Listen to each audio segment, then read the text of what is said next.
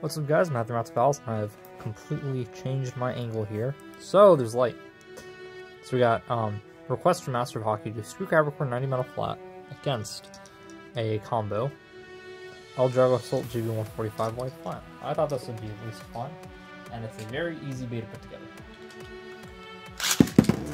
Because I've got an extra GB145WF flat. I keep all my spare parts out, by each other, so.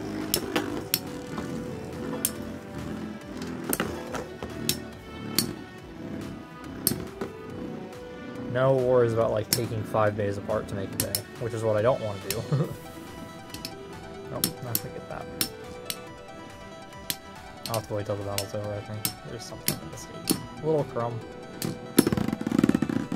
L-Drago's gonna win. So, it looks like Screw Capricorn can need the KO.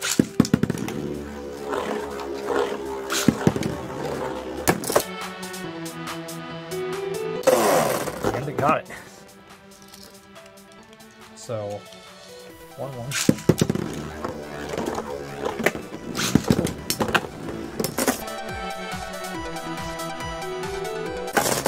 2-1.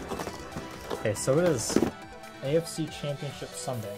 This is either going up the day after or the day off. One of the two.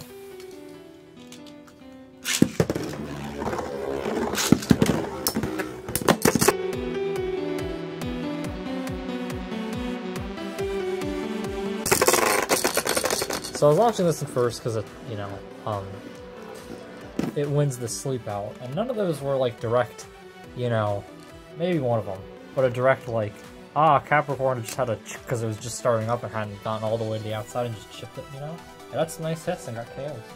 So it was cool also using Assault. I'm going to use Assault a lot. I do have a 105 or something sitting on it, or a left wing. It's a down force. I've got one of my down forces sitting on it normally, so I should use it a bit more.